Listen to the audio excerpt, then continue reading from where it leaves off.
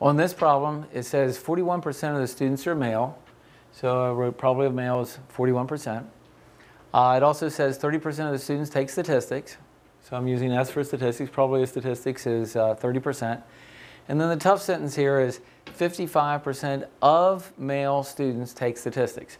So 55% of the male, given male, see the word after the of is what it's out of. It's after the given, out of these.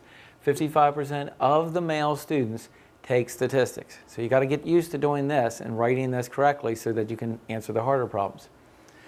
Okay, that's all the information we're given.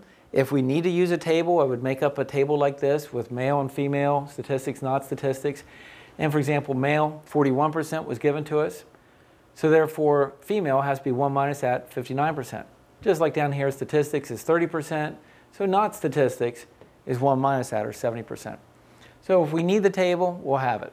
On part A, it says what percent of students are male that take statistics. That's confusing because you don't see the word and in there, but it means and. We're looking for students that are male and take statistics. Now to get the probability of male and statistics, you do not multiply these two together. You can only multiply these two together if they would be independent of each other. We don't know if there's just as many males in statistics as females. You don't know that. It's not like flipping coins or something. So to get this, you have to multiply the probability of the first one, male, times the probability of the second one, given the first one. So this is the formula that you got to get used to using on this. And when you see the later problems, you realize, wow, I got to use this formula to death here. Sometimes you even have to flip it around where it's maybe probability of statistics times the probability of male given statistics. Either way, it'll work. But this is the information I have, so I just multiply these two together right here. So that's probability of male is 41%. Probability of statistics given male is 55%. Multiply those two together and you get your answer. And again, you can type these as long as you click in this cell and it says enter a mathematical expression. That means you can do your math in the cell. So this is 0.41 times 0.55, and I have that answer. And I'll go ahead and put that in this slot right here. This is male and statistics.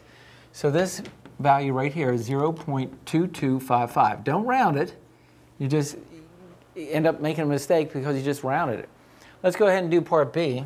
On part B on this problem, it says what percent of students are, see it's out of all students, what percent of students are female that take statistics course? So in other words, we're looking for female and statistics.